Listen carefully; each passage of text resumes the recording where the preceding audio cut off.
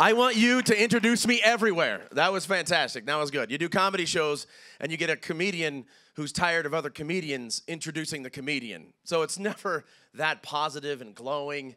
It's usually like, that's another guy who's after my job. Just please don't laugh. You know, and then you go up there and you just fight your way through an angry bar crowd. Thank you for being here. Thank you.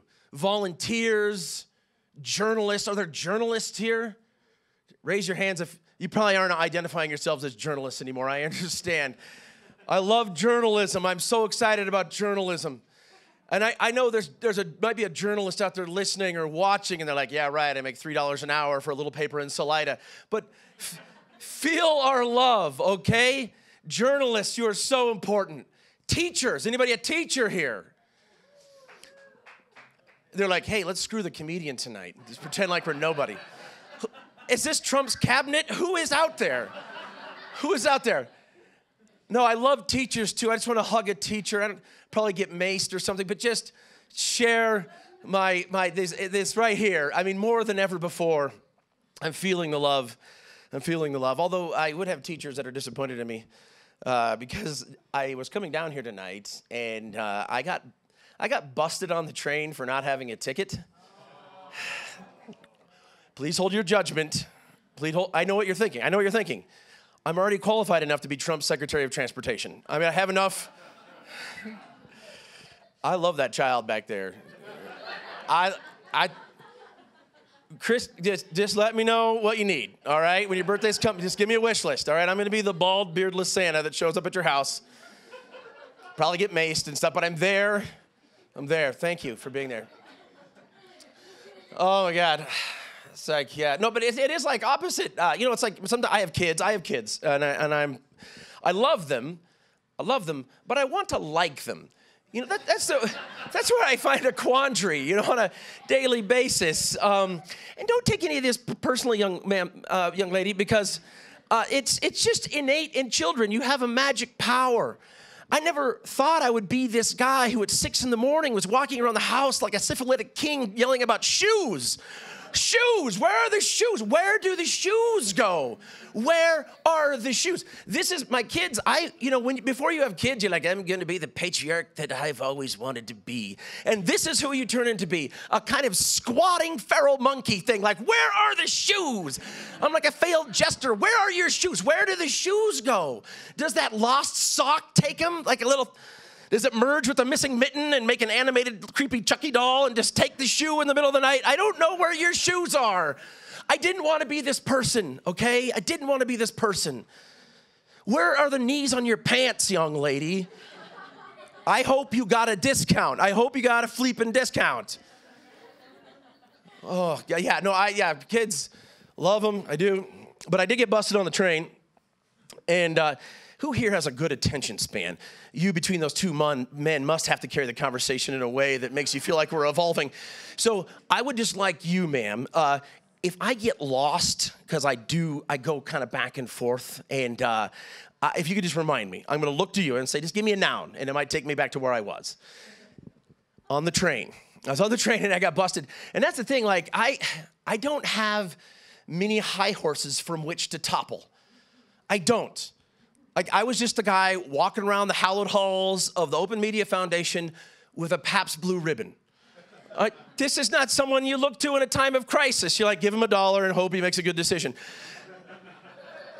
I'm a guy, when someone sneezes, I don't feel qualified to bless them. No, I don't. I'm like, no, I don't know what my blessing would even mean. I have no idea. Like, I'd probably put a pox on you or something. I have no idea. So, but one place, like my son the other day, my middle boy, Otto, lovely child, he said, Dad, I want to be you. He didn't say be like you, he said be you. That's like some next level stuff I'm not ready for. I was like, this relationship is moving too quickly, young man. Have you not seen my internet history? I don't think anybody wants that, all right? So I don't have, I'm not up there. Like, I'm not pontificating, although that would be ironic since I am up here preaching to you with this microphone. Please ignore that hypocrisy. So, but one place that I do hold myself with a high standard is I always have a ticket on the train. always. And I have a monthly ticket, and today I'm coming down to this thing, and I forgot to renew for February, and it was the worst time possible. I'm on the train, I'm standing there, didn't even take a seat, didn't do it, don't deserve it, not gonna bless you, not gonna sit. And so I'm standing on the train, and this guy's like, hey, didn't you host this thing, this Go Code Colorado, this big coding thing that happens? I was like, yeah. He's like, that was a great show. And I'm like, oh my God, I'm getting recognized, and positively, and I'm talking to him. He's with his date. He's with his date, and he's feeling good because he recognized me, and I kind of remember him. And then there's the date, and we're talking, and there's this like triangle of success, and everything feels good. I feel my hair's growing back. Like there's this stuff. I'm so excited, and I can see he's distracted by someone behind me, and I'm just like, probably someone else who recognizes me. No big deal. Probably, hold on 1 second, sir. And it wasn't a sir at all. So don't start conversations with any gender-specific pronouns. Don't do it, okay? It was a woman who probably gets a lot of trash, can't say certain words, being a security guard, right? This shorter woman down here, so you already got like some Napoleonic stuff going on. And I already I failed immediately. And so this guy with his girlfriend who just met this guy who I'm not gonna hyperbolize too much, but I think maybe admired me for just a moment, saw me topple right in front of him as I had to turn and deal with the ultimate social failure of getting everything wrong in one place. And I wasn't even ticketed to be there. And so I got a warning, so I feel pretty good about that.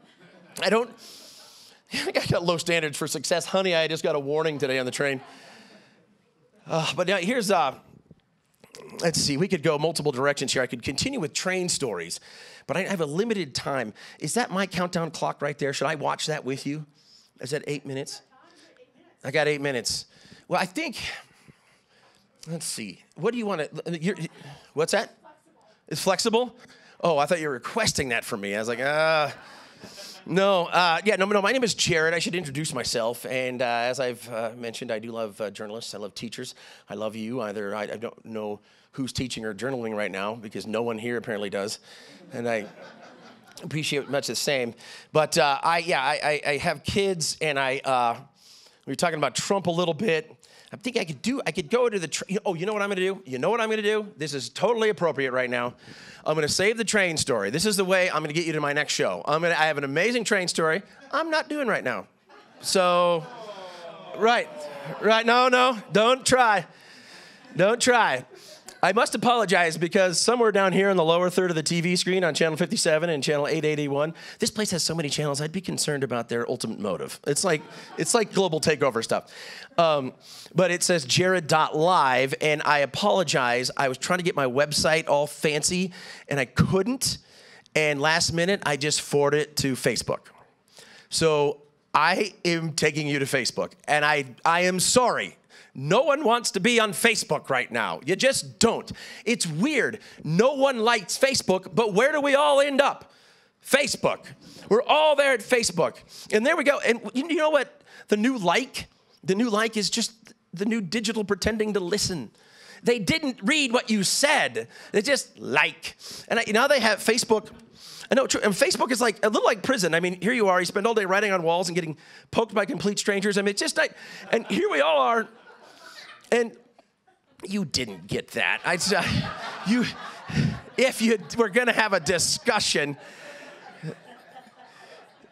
I would not be worried. I've kind of hoped that social services would come to my house for like 3 hours so I could see a movie. Be like, can you just take him for a little bit? How's this work out? Okay, no. But no, distracted. I'm gonna need you for nouns here for a second. So, but everybody's on Facebook. It's just crazy. And now I'm sending you there, and I'm sorry. And I know all of you know too much about too many people now. Like, I've lost gray matter. I used to know where my kids' shoes were, perhaps, or where my keys were. But now that gray matter has been devoured by Betsy Sue, who told me that she had a biscuit for breakfast. It just ate it away like an online weevil. And there we are back on Facebook. Just liking things. I didn't hear what you said, I'm just liking it. Which now they have different emoticons for ranges of emotions, which is so disappointing to me because I really miss the dark comedy of people liking someone who are going through a terrible time in their life.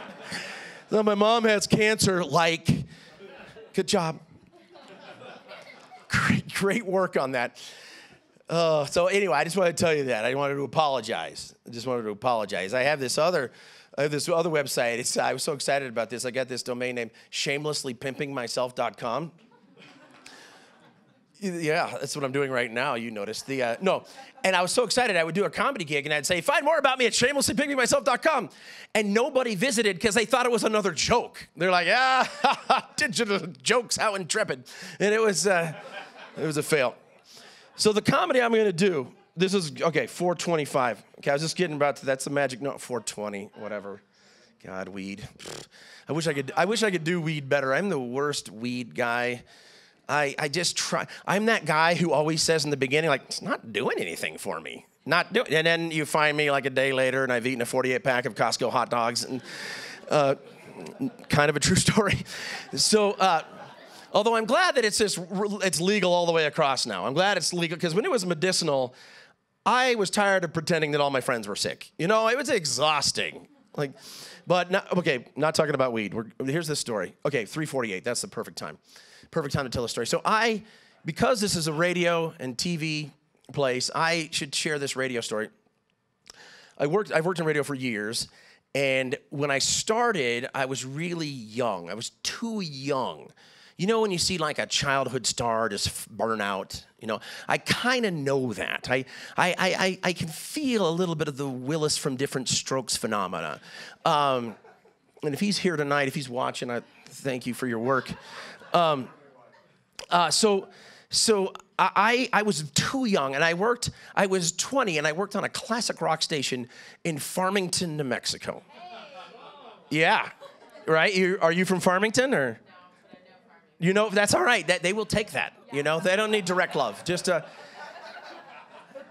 and when I was there, and this is mean, but I used to tell people, if America were a shower, Farmington would be the drain. I used to... Not true. That's the White House now. Not true.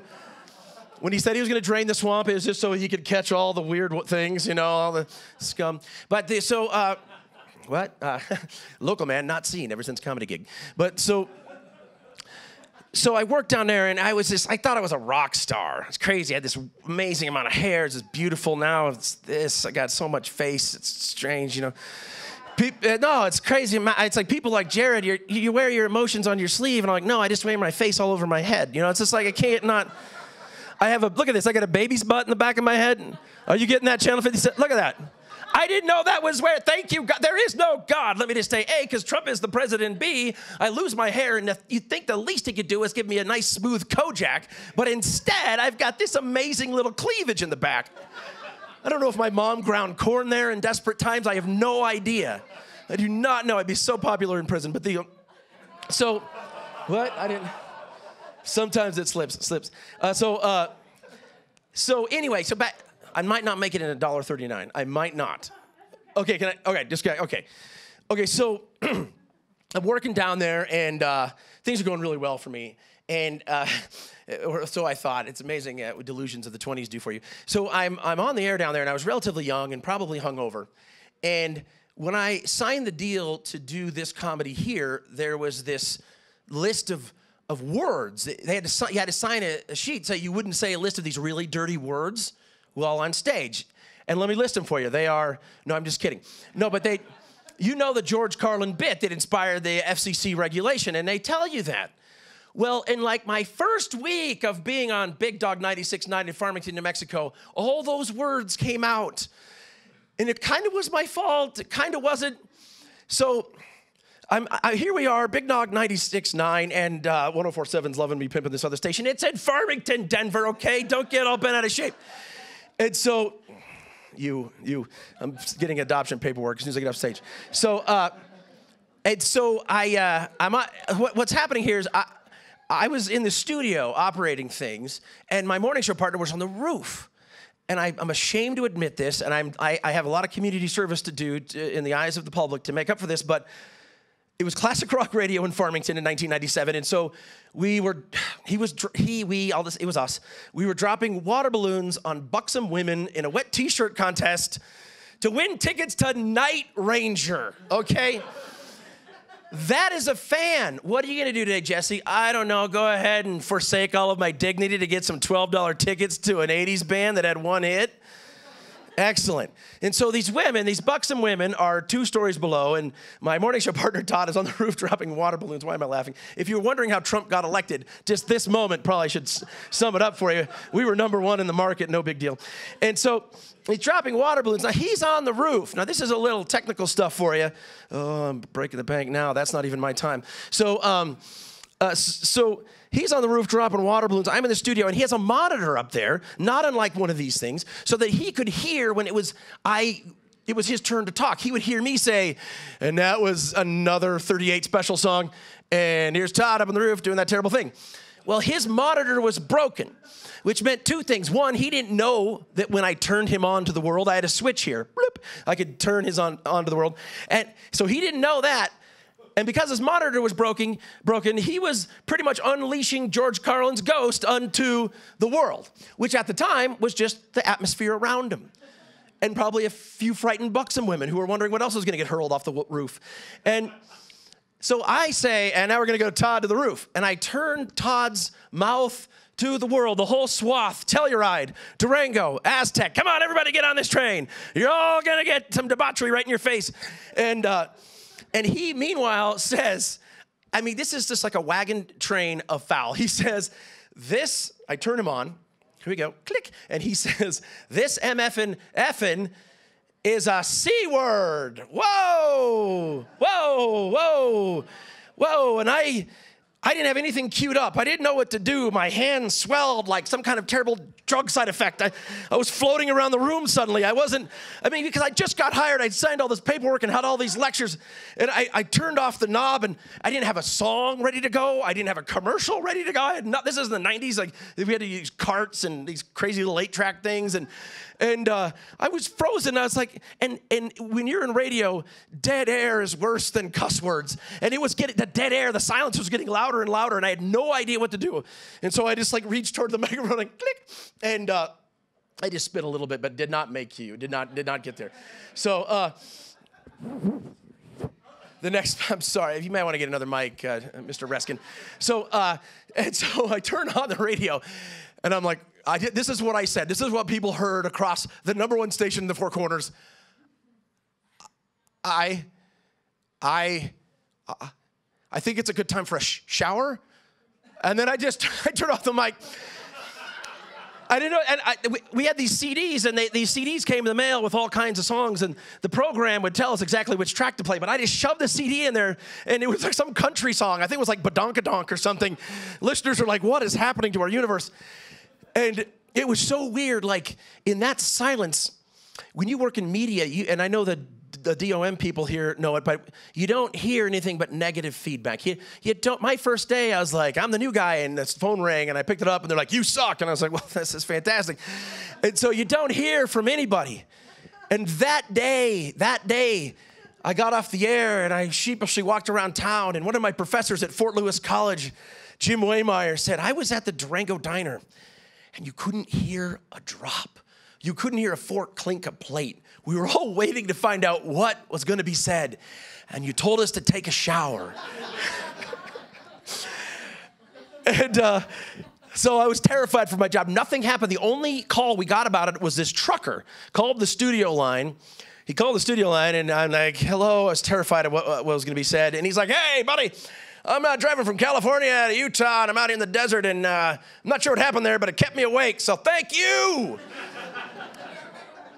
And ironically, that is when I realized the importance of media. It's like, wow, listen. So thank you, Devin Rover Media, for having me tonight. I'm sorry about eating up somebody else's time, and I'll give it back to him later. My name is Jared Iwi, and I love all of you, especially her. And here's your amazing host.